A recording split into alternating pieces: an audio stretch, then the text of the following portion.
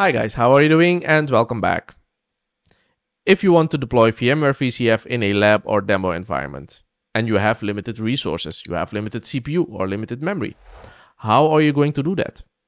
Well, we know that in a production environment, VMware VCF will deploy 3 NSX nodes.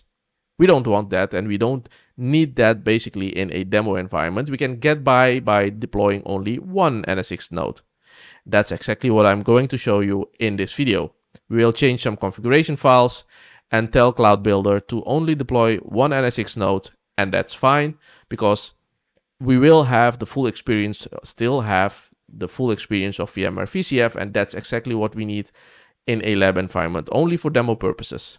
Let's get into it. And this is the spreadsheet we will be using as a base to generate that JSON.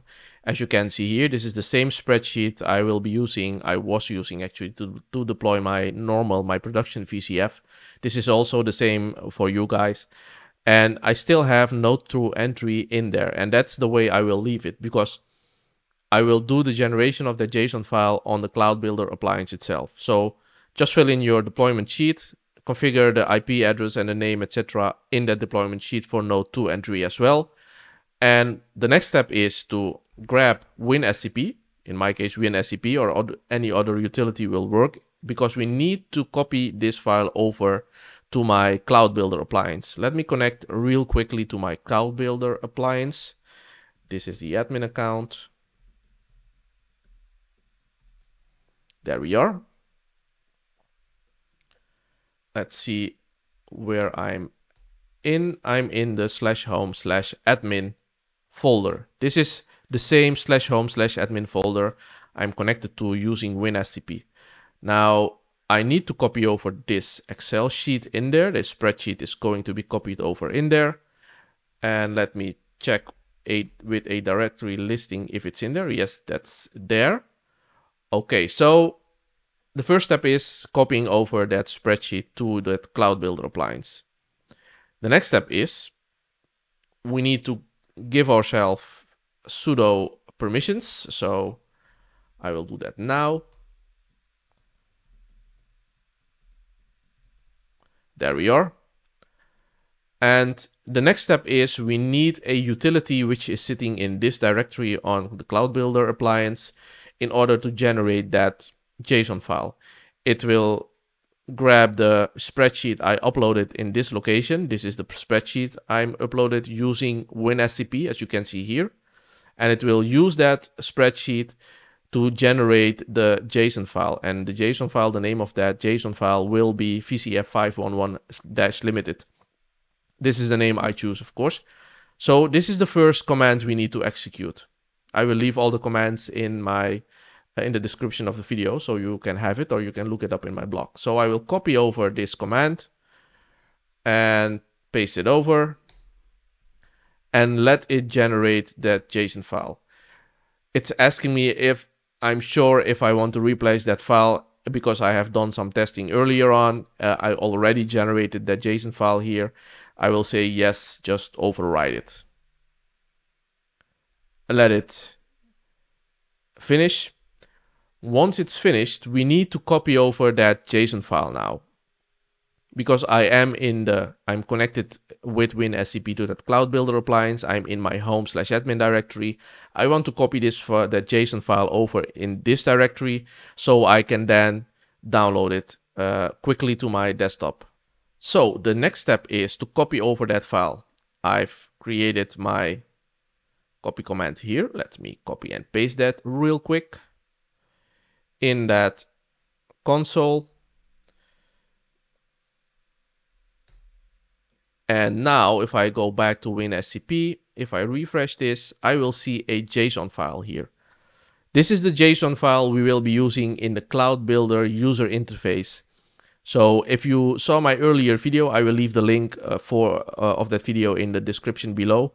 How to upload that spreadsheet in Cloudbuilder so the deployment can start. But instead of uploading this spreadsheet, an Excel sheet, we will be uploading a JSON file because Cloudbuilder also accepts JSON files for deployment. So the first step is let's download this JSON file. Now this JSON file has been downloaded and I can now edit it. So to do that, let's go back to Notepad++ and let's open up the JSON. Here we are. So scroll down to the section where you see the NSX spec. This is the part I'm talking about.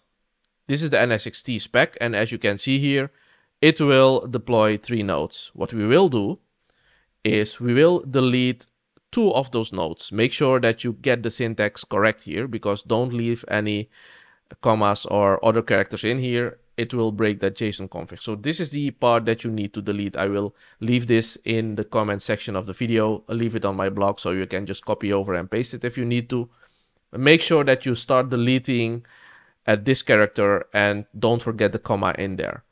The nice thing with Notepad++ is it is recognizing this JSON file, and well, if there would be errors here, it will tell me, it will show me, and then I can correct it, of course. But this is the correct syntax to only deploy one NSX node using Cloudbuilder. So after you've deleted those 2 nodes, just save this file, and the next step now is to upload it to the Cloudbuilder. And I already have a video created on how to upload this file to Cloudbuilder, or upload a configuration file to Cloudbuilder and let it work out and let it deploy your VCF environment. It's nothing from this point on that those steps are not different. That video can be found in the descriptions of this video, of course, or in on my blog post on my website. You can find that. So from this point on, it's pretty straightforward. Go back to Cloudbuilder, log into the interface. It will ask you your deployment file. Now your deployment file is this JSON file. You need to upload it instead of that spreadsheet. If I go back real quick to my Cloudbuilder, I can show you how the deployment went according or using this file. So this is the Cloudbuilder appliance I was using to deploy this JSON file. It started at 5:50 p.m. and ended at 7:25 p.m.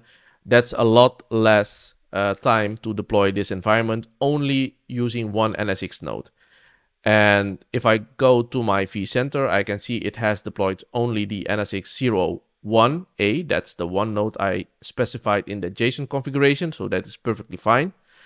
If I go to the NSX manager, I can see that there is one NSX management node. Of course, it recommends me to have a cluster containing 3 nodes, and this is always something you should do for a production environment.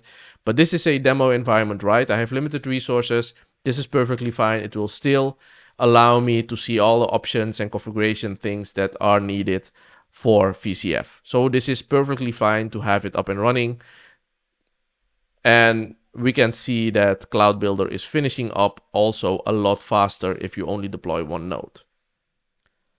And that's how you set up VMware VCF with only one NSX node for demo purposes, for a proof of concept, or for a lab environment. It will limit the amount of resources you need, but still give you every feature there is to try out VMware VCF or test something in your environment.